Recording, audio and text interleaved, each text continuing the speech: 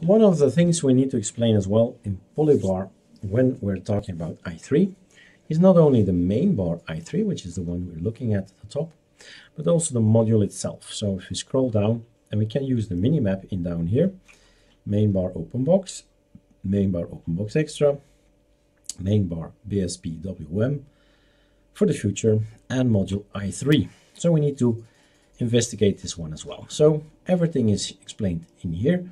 So this is your Bible. It's on the net, just copy paste in the browser. And I have already copy pasted a lot of things from the net, so you do not need to take a look.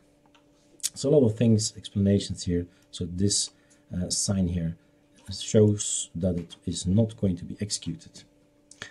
So all these elements, these are the workspaces in i3, and these are pin workspaces is true. I want to show monitor specific workspace on different bars, and so on and so on. I'll just get a few of them. So enable click through, that's this function, of course. Scrolling is possible as well. Scrolling over the workspaces, enable scroll is true. Wrapping around is false, so it ends at 8 or 10 eventually. So if you would like to wrap around, you can do that like so, and you keep on scrolling and looping. Reverse scroll and so on. Here are some nice icons. Again, cannot stress that enough. Use the font that we provide on our system, and cheat sheet is the one you want. That's the page you need. Scroll down, all these icons are possible. You'll probably find some you like, and all you need to do is just say, I take this one, Control C, get inside here, and you can add this one as well, like so. So that's how you do it, and you can change these icons that we chose from. Awesome, but you can make any icon you want. So have fun changing the icons. So these are the workspaces, if you did not know, so the 1 to 8 and so on. So these are the elements and the icons. The coloring is there, label mode, foreground, padding, focused, icon and name.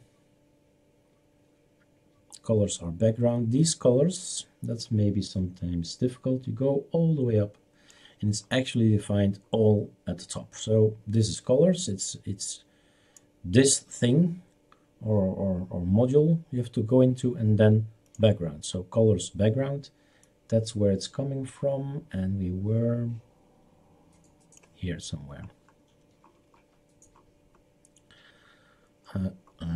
Here. So it's going to look for the module colors, and then it's going to look inside if there is a variable that's called foreground or background, and that's going to be the color, so the hexadecimal color. Focused underline, so that's this little line we have here. And some more tokens, label visible, urgent, when something is urgent it's going to be red. And that's about it. Everything is set as it should be, but if you want to change anything, check out the website here from Jaeger, from Polybar, the wiki, and see if you can improve it. And that's that for me. All right, have fun learning about Polybar.